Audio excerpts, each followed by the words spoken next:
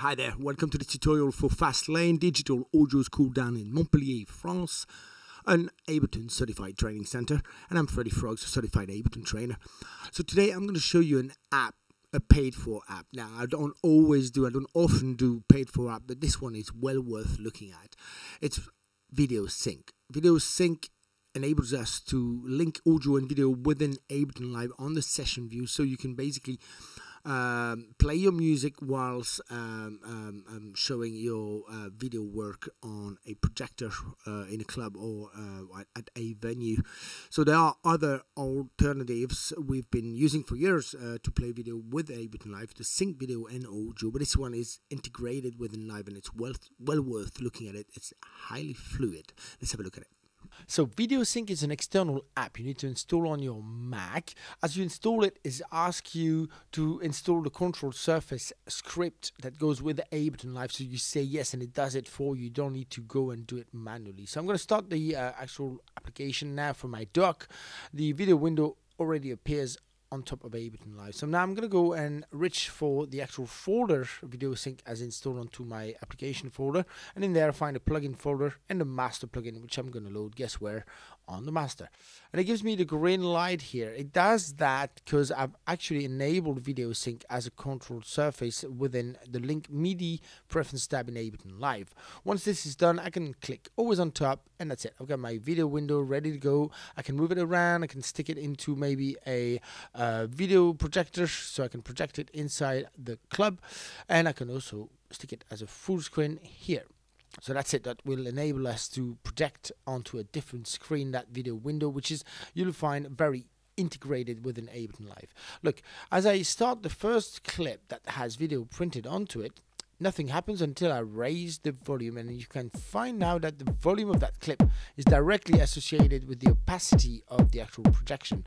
Right there, you see, as I lower it, as I raise it, this is directly integrated. As I mute the track, the video disappears.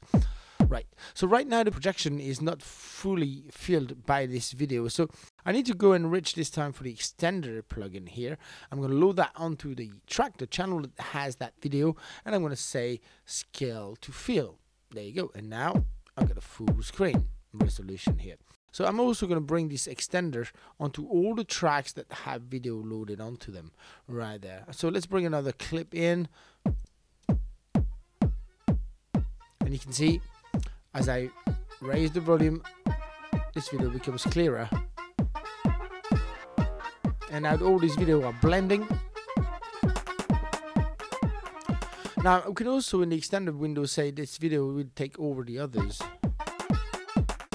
We can also mute the audio and video to deassociate the on and off switch basically of the track, these mute switches. Yeah, so now we can associate video and audio plugins pretty easily. Let's go and grab, I don't know, some kind of maybe some feedback plugin here. Let's find, you see it distorts a little bit the lines of this circle that's associated to the kick drum. And if I wanted to, I could easily associate this video plugin to an audio plugin in Ableton Live. I don't know, let's go for a grain delay, for example, and just load that into a rack, Command G, and basically rack and map this to a macro. So I don't know, I'm going to go for feedback here, for example, right, and let's try that. Yeah, you can see that the feedback effect is a little bit too much at the moment, but you know, if I calibrate it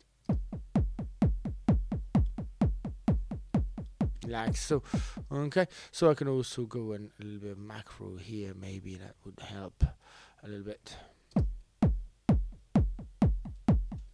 something like that. Yeah, so you see, you can really easily associate the video effects to the audio effects within Ableton Live, just like so. So that's the first trick I really wanted to show you about VideoSync, but we can do a lot more than that. Let's go over to the plugins again, and let's get a, let's say, a displacement plugin. Okay, let's load it, I don't know, onto this brass track here. Cool. And now with this plugin here, I can here hit a source for the displacement. So basically we're going to get these two video to interact with each other's. Find how to work this out, maybe bring a little bit luminance. That's it. So that's the top bottom, you see, go up and down, and that's the left right, I think.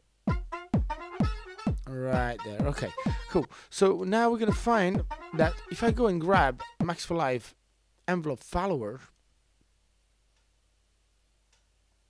let's find it. There it is, into the Max for Live audio effect, and I just asked this envelope follower to go and modulate the luminance, the left and right movement here.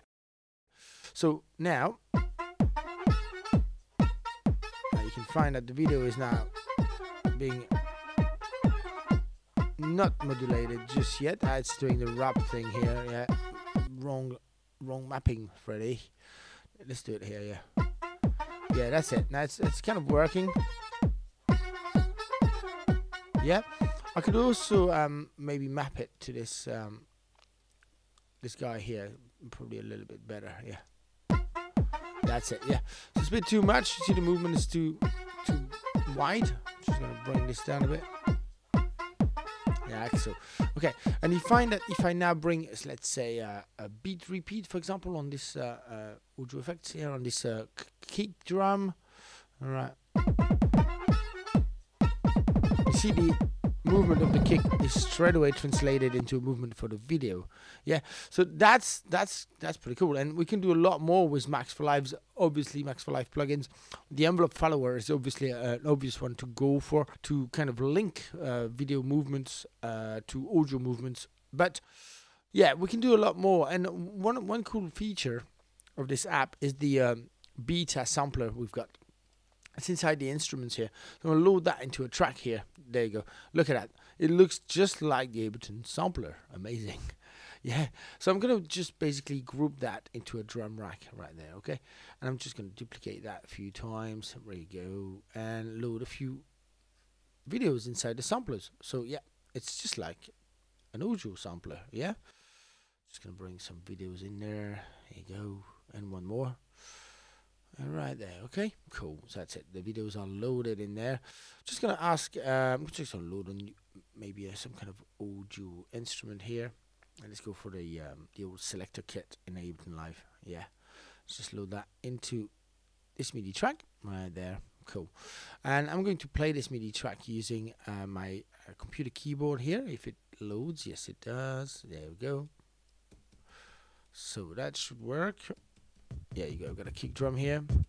Yeah, and I'm gonna ask this MIDI track that bears the beta video sampler to go listen to the other track. Okay, and I'm gonna let the MIDI through with the monitor in. And you see, and now as I hit my kick drum, I've got these squares coming up. Now I can obviously tweak that a little bit. This, oopsie, don't know what happened there. Yeah, I meant to put it there. Yeah. There you go, see?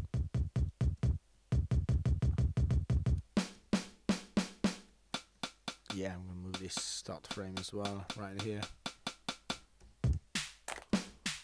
Yeah, just like that. Yeah, let's do that.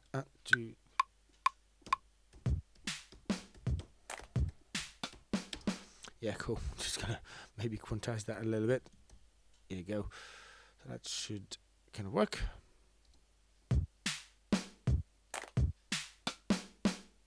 Yeah, one sound didn't have a video associated to it, so let's move this one. Yeah, see, straight away we got full integration of this MIDI plugin. Yeah, it's interesting, isn't it? Yeah, straight away you've got total integration here.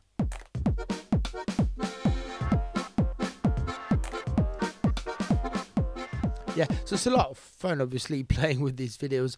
I mean, we've been playing with Visible, we've been playing with Resolume for years.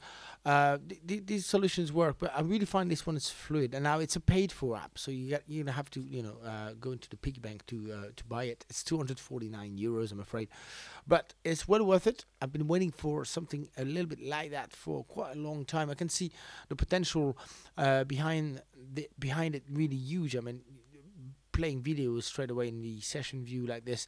And you see, what's really convenient is that the association of audio effects and video effects is really easy to do. Using Max for Live, you're going to be able to modulate and get some really cool integration, some really neat modulation on the spot, like spontaneous kind of movements and effects, really at your fingertip, and all of that within Ableton Live. So yeah, go and try it for yourself. Go and download the demo and tell me what you think. Bye.